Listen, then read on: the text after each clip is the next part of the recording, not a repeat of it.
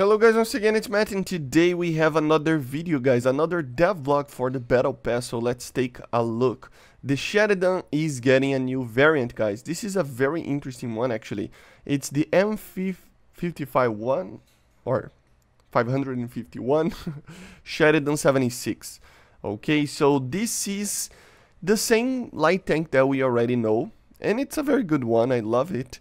But instead of having the normal gun that he has with the ATGM and stuff, he actually uses a 76mm from the M41 Walker Bulldog. So it is pretty much the same kind of tank as the Walker Bulldog, but a little bit more nimble, I would say, because it's I think it's a lighter tank. I have to check actually, but yeah, instead of using the 152mm M81, it is actually using the 76mm M32, and you can see it right here, much longer and thinner than the cannon on the original Sherman or SHERIDAN, not Sherman.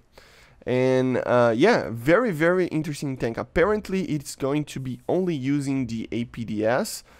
So I don't think it's going to have any type of heat, but yeah, APDS, it has a gun stabilizer. I think that's the main thing about this tank, is that I don't remember. I actually have to check. I don't think the SHERIDAN had it, or if he had it, it doesn't matter too much. The Walker Bulldog didn't with its cannon. So yeah.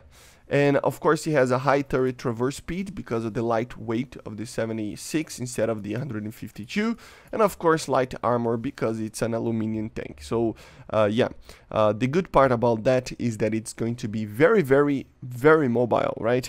It's going to be one of those tanks that can actually get to a cool position very quickly to actually destroy everybody. The only thing that makes me wonder what BR this thing will be is that it is using just APDS on the 76, even though it has stabilization.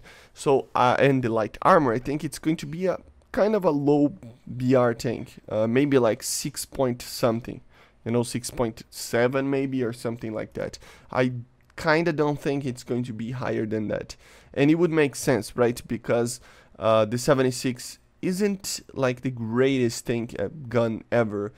If he doesn't have a heat round or anything like that, I think there is a Bulldog that have it, right? They say it has an incredible traverse speed on the turret. Let me see if I can actually find it. They say it's the 2-plane stabilizer as well.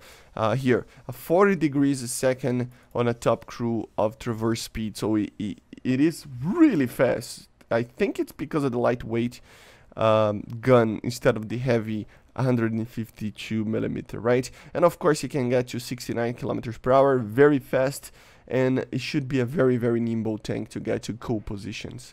So yeah guys, the battle pass starts on the 24th.